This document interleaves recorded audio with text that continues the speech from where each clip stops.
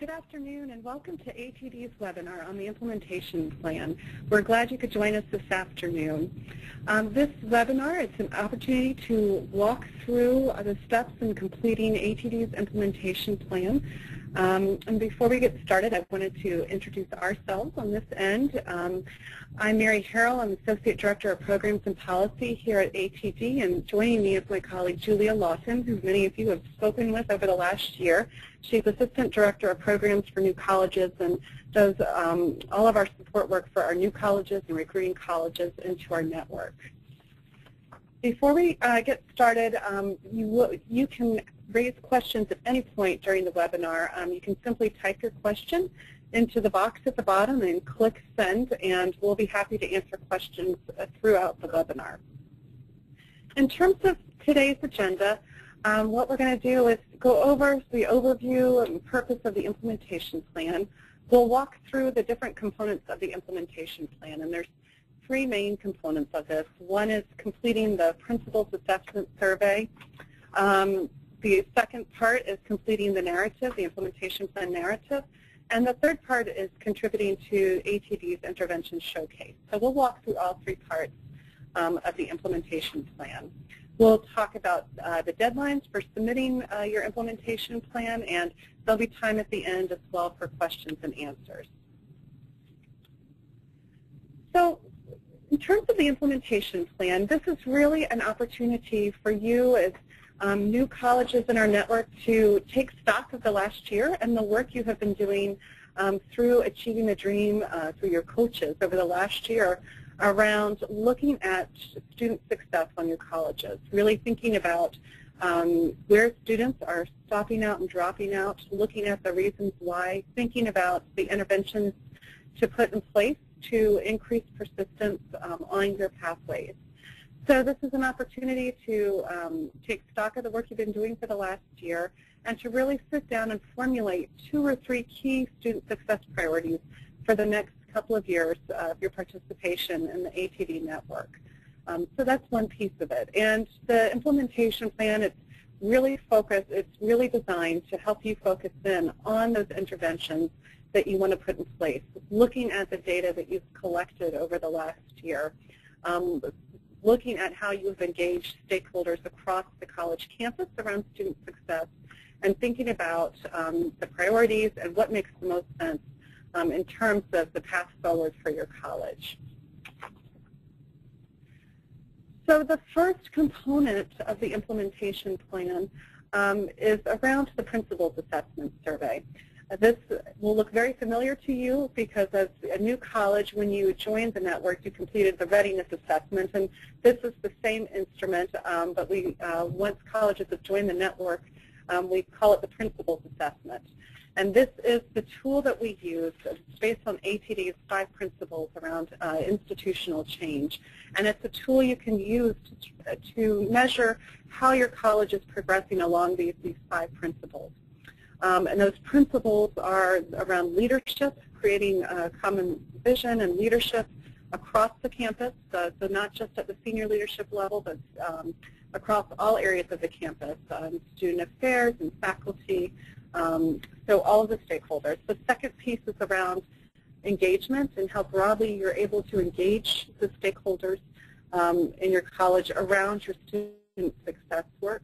The third area is around building a culture of evidence, and so really thinking about how you can leverage your institutional research and your IT capacity areas to help you better understand what is happening to your students on a campus and where there is a lot of success along the pathways and where there are some challenges that need to be addressed. The fourth area is around equity and how you address equity throughout all of your student success work. And the fourth area is really around the continuous improvement and creating systemic improvement. And that's the work around Achieving the Dream that we do with colleges and that you're working on is really around how you affect institutional change that results in improved student outcomes. So this principal assessment looks at, provides an opportunity for your college to really think about how you're progressing along these principles. A few weeks ago, your core team leaders received a link to the Principals Assessment Survey, which is housed on a Qualtrics platform. And that link can be shared broadly across your college campus. So we encourage you to really ask stakeholders across the campus to participate in this. So we want to hear from administrators, from staff, from faculty, so that they can reflect on the student success work on your college campus.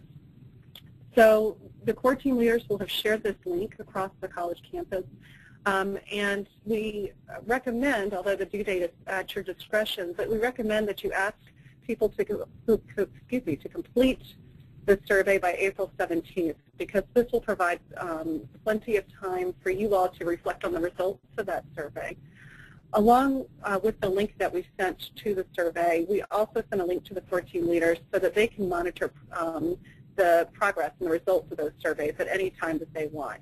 So you can keep tabs on the response rate for the survey, and then when you feel like you've had enough, you have sufficient responses, you can then use the results to inform the narrative, the implementation plan narrative that you will complete. And so this is just this picture of a screenshot of the principal assessment survey that you'll see on Qualtrics. Okay.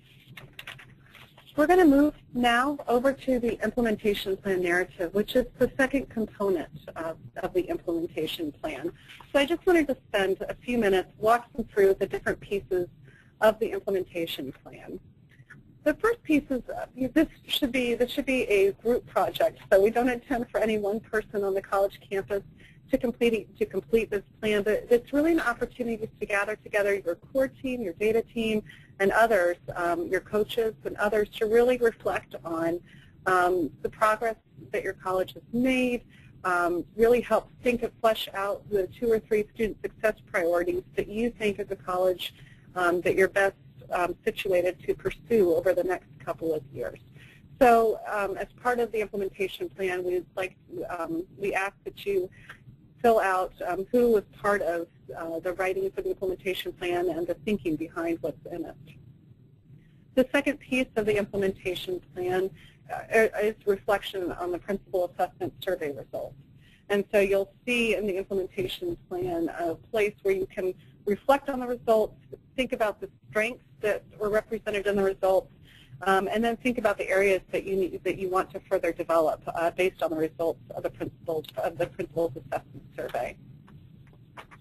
The third part of the implementation plan is really around reflecting on the data that you've collected over the last year.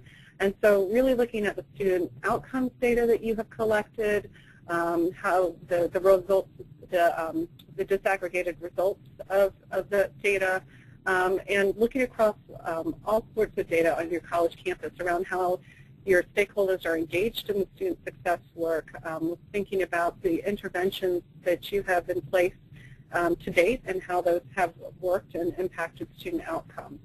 So spending some time looking over the data. The next piece is really around engagement and reflecting deeply on your efforts to really engage everyone across your campus in your student success work and looking at student outcomes. And so you'll spend some time thinking about the impact of your engagement efforts. And then the bulk of the implementation plan is really around number 5 here on this list, the priority work plans. And this is the place where you as a college team will identify those 2 or 3 student success priorities and then really work to flesh out those priorities in terms of the kinds of interventions you want to put in place to further those priorities, to think about how you're going to measure progress on that student success priority, and then to really think through the steps that need to happen in order for you to have a successful priority. And so, and think about the people who need to be overseeing this work and the kinds of resources you'll need, not just financial resources, but in terms of the human resources that you need for this, the kinds of programmatic support that you'll need to really carry out the priorities. The next piece of the implementation plan is to really do some thinking around the kinds of scaling that you want to do under this work. And so as you have been implementing these priorities, thinking about how you're going to scale this across your campus, You'll also be thinking about the way it's part of the whole systemic work that you'll be doing. So while you'll have 2 or 3 student success priorities, we also want you to think about how you'll be aligning these with each other and how it's going to be working across the campus to really affect systemic change on the campus. Another important piece of the implementation plan is thinking about the communications piece. And so how you are communicating out not just to those on the campus, your students, your faculty, the staff, but also in the wider community as well about the student success priorities, the impact it's having on student outcomes, the opportunities for people to be engaged in this work. So the implementation plan asks that as you as the college to really think about how you will build out that communications plan. The the next piece is really around the equity agenda, and so what that looks like across your priority areas as well. And then thinking about the resources that you will need from ATD. So the support that you will want from your coaches, the technical assistance that we can also offer from ATD as well, that's really going to help you as a college be successful in reaching the goals you have set for yourself around student success. And so you'll be asked to submit the narrative itself by June 1st of this year, and this will it's all on an electronic platform. So by the time June 1st comes around, you will have completed your principal's assessment survey, you will have submitted the narrative, and then I'm going to turn this over to my colleague, Julia Lawton, to talk about the third piece of the implementation plan, which is the intervention showcase. Sure, thank you, Mary. So, as Mary said, we've got 3 components of this reporting process, and the third and final aspect is the intervention showcase submission. So this is something that we talked about at the Kickoff Institute last June, and some of you may remember that the intervention showcase is an online searchable database that illustrates what student success initiatives Achieving a Dream colleges are currently working on as part of their Achieving a Dream work. So the tool allows you to explore data on these success interventions, including things like who the college is targeting with this intervention, how far the intervention has been scaled within that target population, when the intervention began, so you can see how far along they are in implementing the intervention, and then what student outcomes they're using to measure their success. So you can also complete an online form to request that Achieving the Dream will connect you with the correct people at the college, so you can exchange ideas and challenges and lessons learned about those interventions. So each year, as part of our annual reporting process for all colleges in the Achieving the Dream network, we ask them to submit specific details regarding all of their Achieving the Dream interventions. So for you guys, this will be the interventions that you're going to be inputting into your implementation narrative. So in order to do this, your core team leaders will receive an email with login information and further instructions in mid-April, and you can then use this to complete the required submission information. You can also, your core team leaders will be able to add other users to help them complete this information or to do it on their behalf.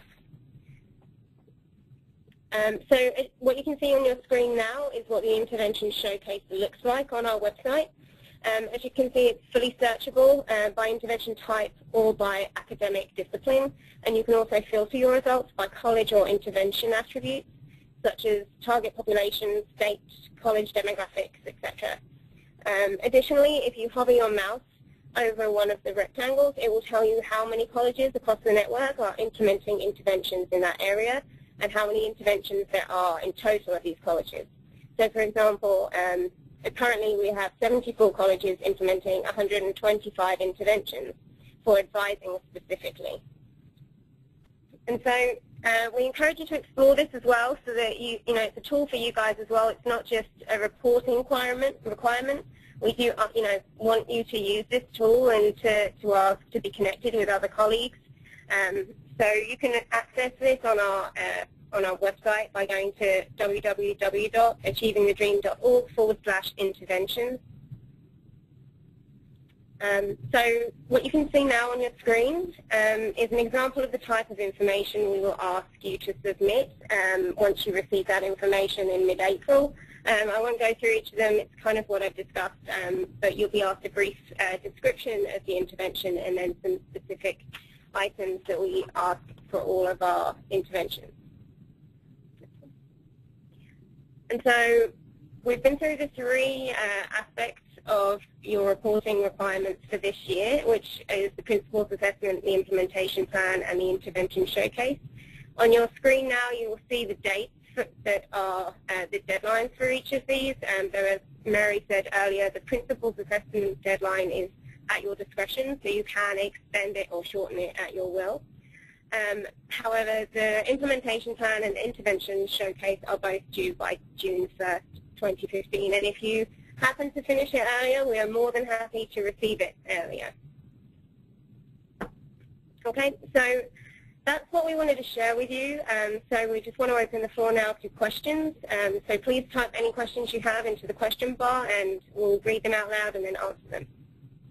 And I wanted to also mention that we are recording this webinar, and so we'll be sending out these details, the recording of the webinar shortly after this. So it will be available to you. Should you have any questions pop up, we're also always available here at the ATD office to answer any questions, so please don't hesitate to be in touch with us.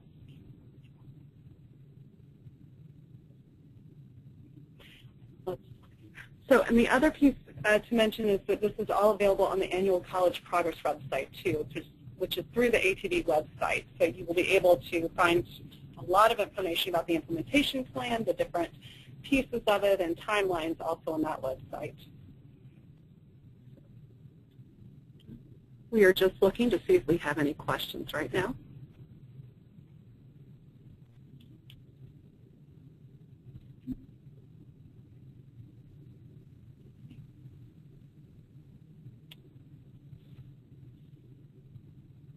Okay, well, we don't have any questions at this time.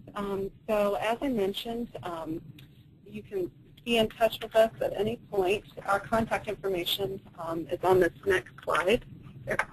So please don't hesitate to be in touch with me or with Julia if we can answer any questions. As I said, we'll be sending out a recording of this webinar. It's another resource to you as you move through the implementation plan process. So we hope you have a wonderful rest of the afternoon, and we look forward to talking with you in the coming weeks.